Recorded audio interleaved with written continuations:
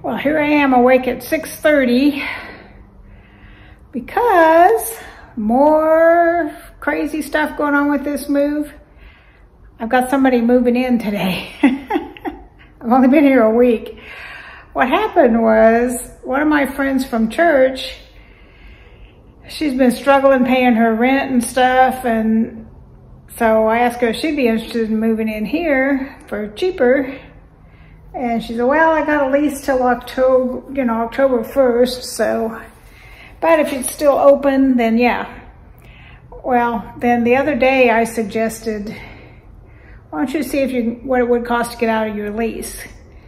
So she talked to the guy yesterday, and he's like, yeah, you can get out of your lease, but you have to leave by the end of the month. I think what's going on is it's such crazy real estate going on here. People pouring into Texas because our economy's a lot better than a lot of other states, and just a nice place to live. But anyway, you can't get apartments and they continually go up in price, and you can't get houses and they continually go up in price. So I think what it was he's like, well, if I get rid of her, I can jack up the price. Just the next person down the line, because he probably has a waiting list. So one of my good friends, been a friend most of my life, she's really concerned. She thinks I'm jumping into this too soon, but I don't know. I prayed about it. I've got peace about it. I think it'll be fine, but I didn't do a lot of due diligence. I didn't check her references or any of that stuff, but I do know her. Figured it's better to have somebody, she's younger than me, but she does have grandkids, so probably 50s maybe. She's got young grandkids. But she's very energetic, and she's like, oh, I love to paint and I love to do this and do that. And, so she's going to be like a handyman around the house, I think you would say. So anyway, she's came by to get some boxes so she can get done packing some stuff, and she's moving in today. So that's crazy. It's just one crazy thing after another, but it's getting there. Look at over here. Can you see it? I got a table and chairs up, so I'm getting some furniture going. Oh, and look at this. Let's see. Look who I found. I found your friend the turtle, who lives behind me. Usually he is behind me, but the way I've got the camera, you can't see him. Let's see, there he is. I need to move the camera so you can see Mr. Turtle in the background. It's gonna be a short video. I just wanted to give you saga number 473 of my moving. Everything's just like so fast. If I would have known she was moving in, there's things she's got that I wouldn't have probably bought, like trash cans and stuff like that, but who knew? It's all so fast.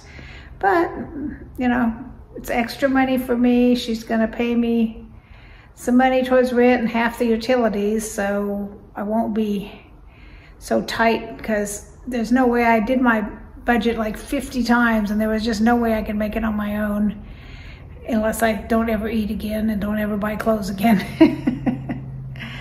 But, so anyway, her name's Kathy. You'll probably meet her. She's a fiery redhead. She's got 3 grandkids that are little bitties, like 3, 5, and 7 or something like that, that I said they could come over, sometimes, but hopefully they're not over here all the time. But I'm sure if she says they don't come over that often because they live nearby, she just goes over there.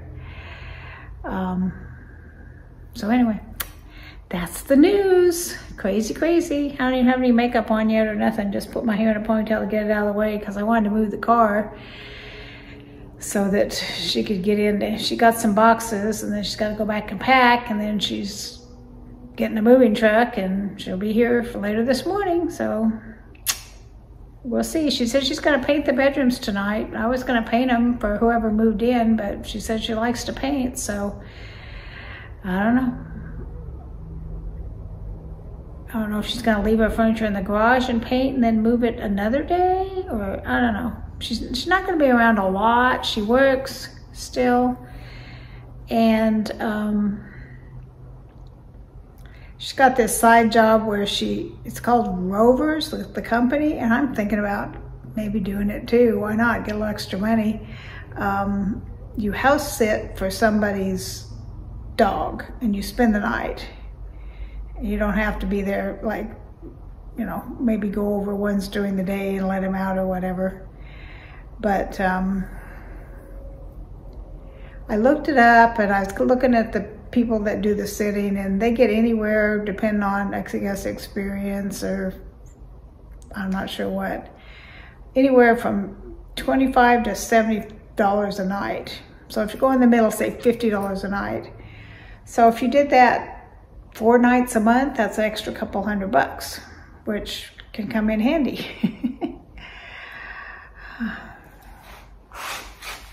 Trying to see what that is right there. I thought it was a cloud, but I think it's just a glare on the window.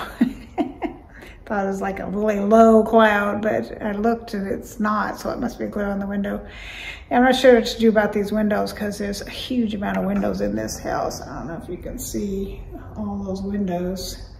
And like that one's got a shade, that one's got half a blind, that one's got half a blind, and then the rest of them have blinds. So I'm either gonna have to get more blinds or shades or curtains or something, because it lets in a lot of heat and cold.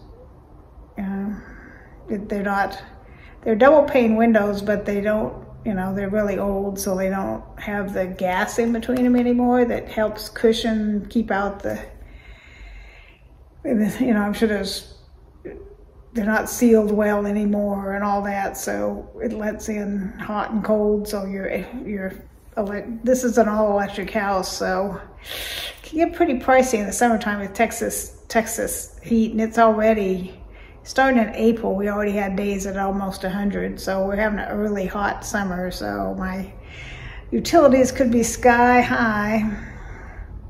So I am keeping it at, because I'm more of a cold-natured person, so I don't mind a little heat. That may change when Kathy moves in, but I'm keeping the AC set at like 76 or 77, something like that. So I keep it set pretty high. A lot of people keep it down at like 72, 69, whatever. Not me. I don't want to pay the bill, plus I get cold easy, and we've got ceiling fans all over this house, so if you get a little hot, turn on a ceiling fan. Every room's got a ceiling fan.